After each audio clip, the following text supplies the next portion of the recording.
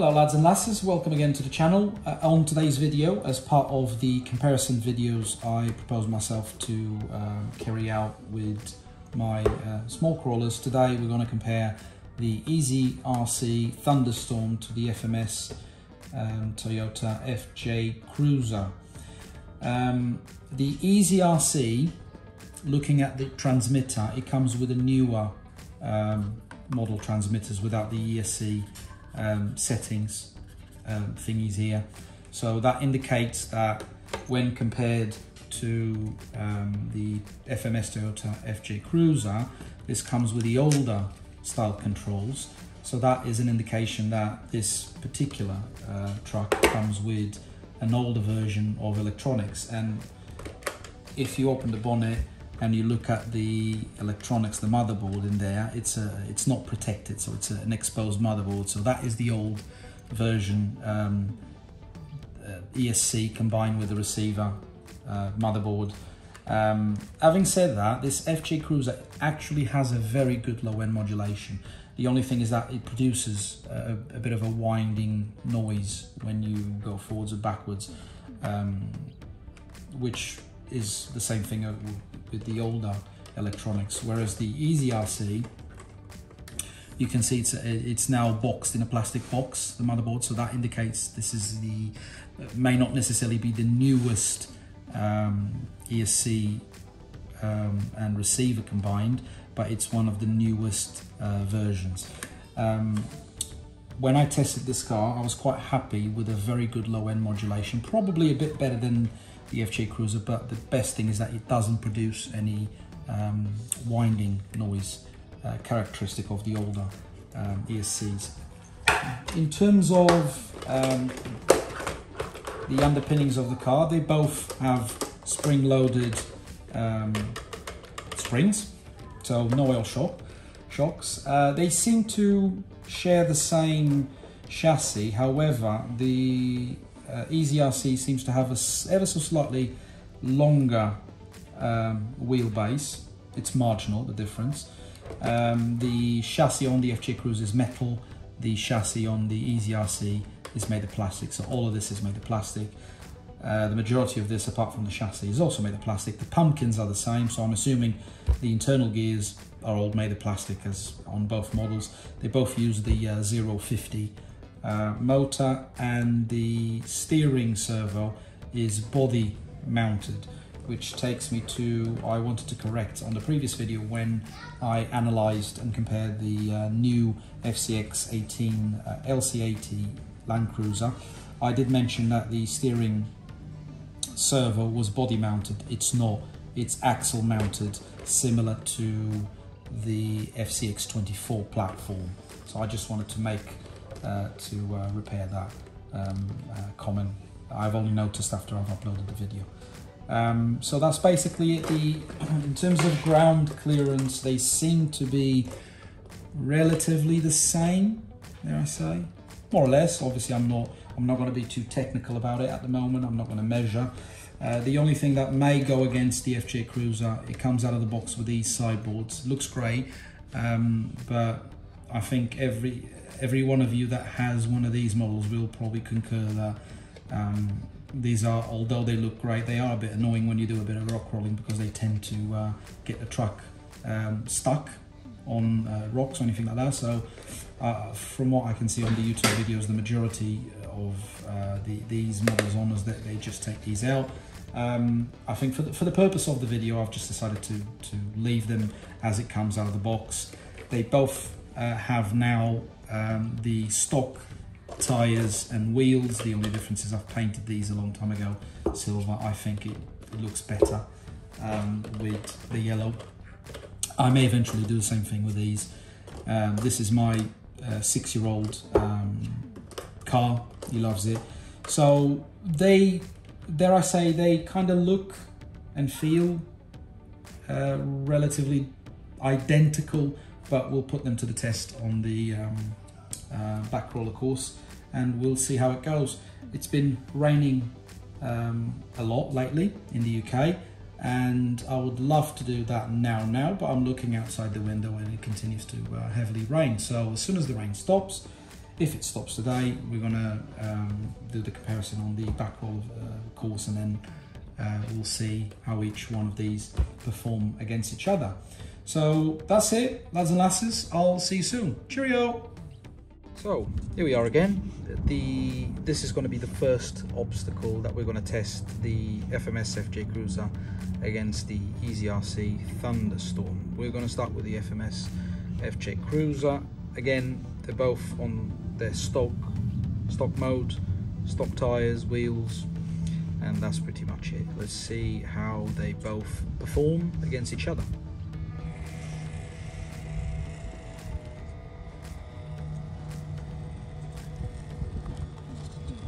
So as you can see, modulation on the FJ Cruiser is actually quite good, but these being the old electronics, it just produces a bit of that winding noise.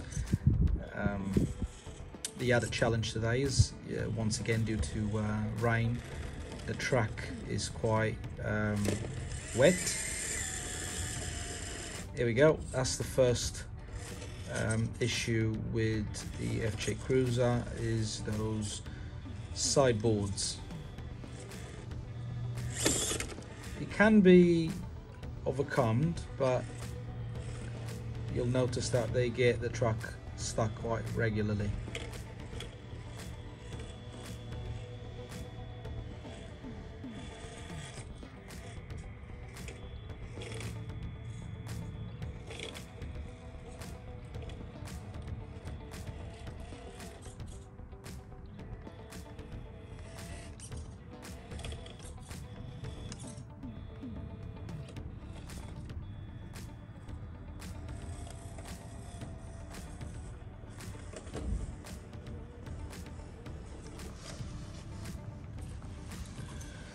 Now the EASYRC.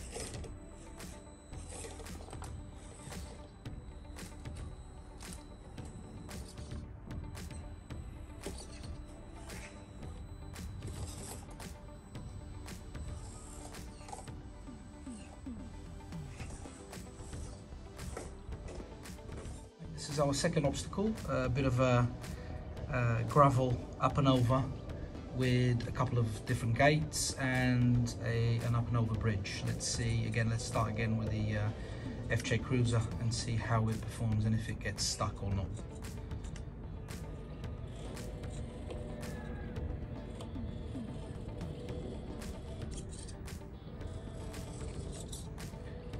One thing I have noticed that may make a difference on some of the turning around of obstacles is that the FJ Cruiser seems to have a bit of a less turning circle than the EASYRC, and at the moment it is at its max, so that means I can't open the steering more than it is. Right, this is now the EASYRC Thunderstorm.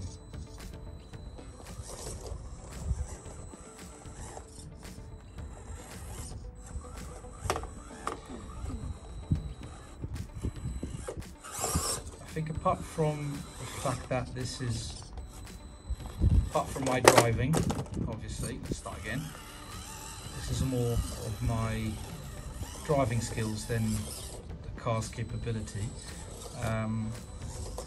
Track is a bit wet, so it's difficult, especially on these timber bits. It's quite difficult to get these standard tyres to grip.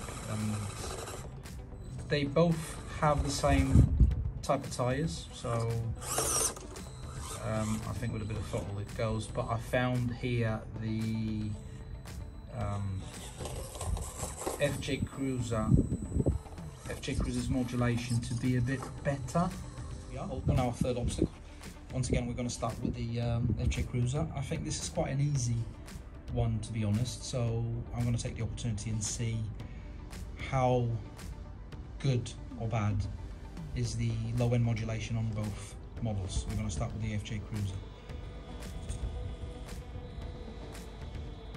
So you can see that there's a lot of, it's very good at low-end modulation. It just produces a bit of that whining noise.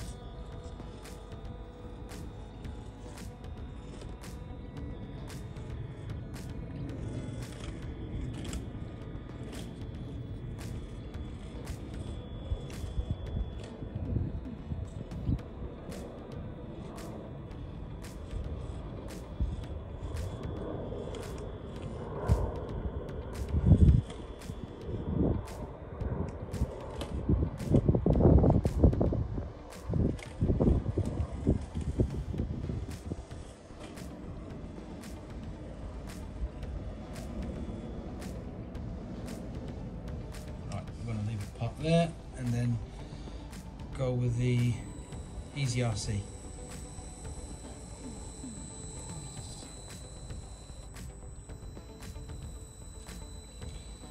You can also get very low end good modulation, but I think the feel I get from the EASYRC is that it's a bit more jolty, it's a bit more difficult word here. It's a bit more jumpy on the low-end modulation. I have to press the transmitter's trigger a bit harder sometimes in order to make the car go forwards. It makes it a bit more jumpy, whereas I feel I can modulate a bit better on the FJ Cruiser. On this fourth obstacle, we are truly going to test the standardized grip. So this is a bit of a broken clay pipe and it's pretty much wet. So we're going to see how good these standard tires are.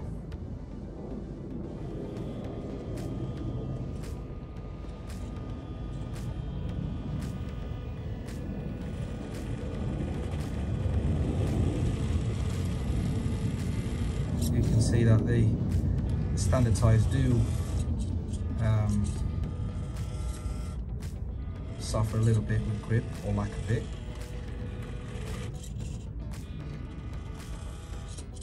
And it's probably going to be the same thing with the EASYRC. You do get eventually up and over, but you have to push the throttle a bit harder in order to get a bit of speed. So we'll see if it's the same situation with the EASYRC.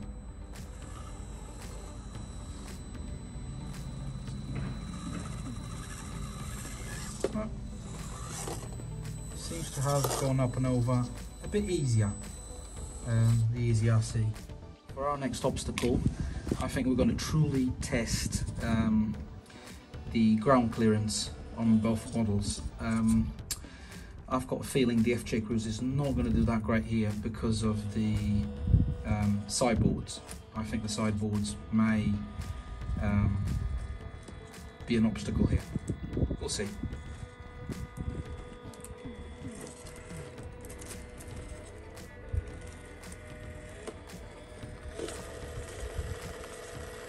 There we go. It may go up and over eventually, but those sideboards do represent a bit of an obstacle. It does go over if you press the throttle a bit harder. It does go up and over. Again, if you do remove the sideboards, then it's not a problem. It gives it a bit of more ground clearance.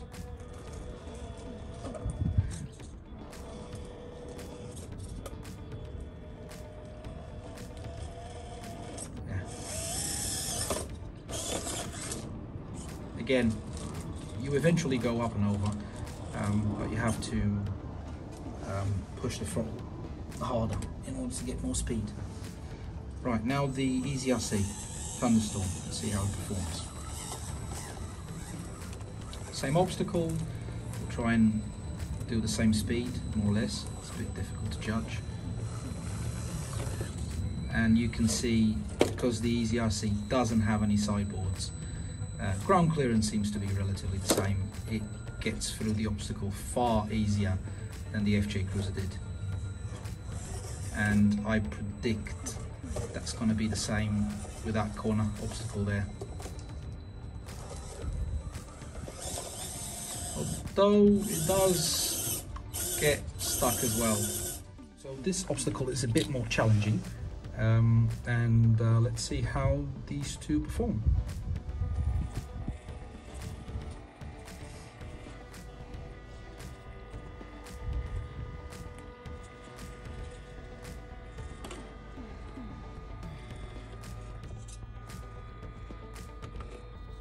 Again, I feel that the low-end modulation of the FJ Cruiser may be a better thing here for these low-speed obstacles, but as you could see, again, those sideboards do get the FJ Cruiser in trouble sometimes.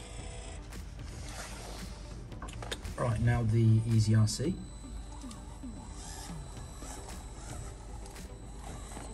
Don't know why, but I feel that the FJ Cruiser is better to control at low speed. The modulation is slightly better. Again, maybe a feeling, but that's how I feel on the transmitter. Having said that, the EASYRC Thunderstorm is really one of the best low-end modulation 118 trucks out there, to be honest. I think it's based on the Firehorse. I think the rear pumpkin just got stuck somewhere. There you go. I think the next obstacle will be a very good challenge for both of these models, because I'm going to go through that middle gate there, and as soon as I go through the middle gate I want to turn left, and neither the trucks have good turning circles, so let's give it a test.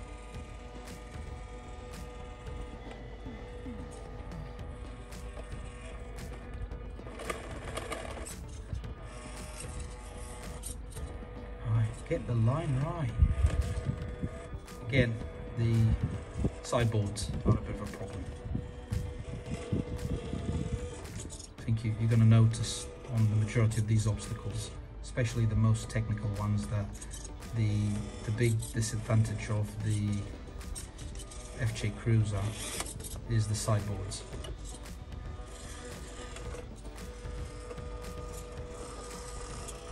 So I'm going to try and replicate that same line with the EASYRC.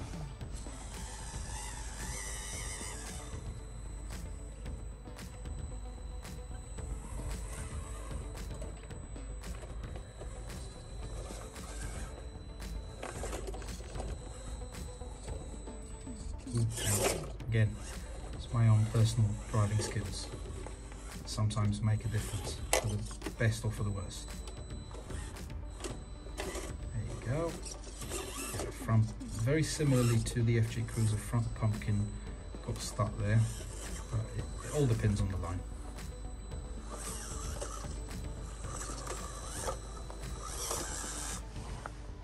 This is going to be our last obstacle of the test. And I am not sure, to be honest, if any of these two trucks will have enough front bumper ground clearance to go up and over that big rock, but we'll give it a try. It may need a slight angle on the front tyre, like that. Let's see. And it actually did alright, better than I thought, to be honest.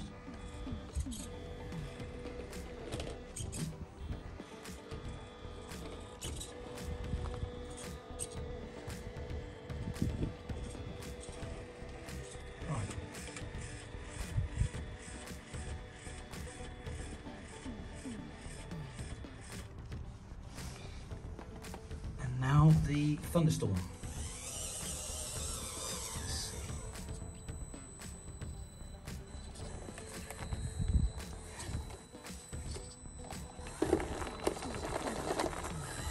There we go.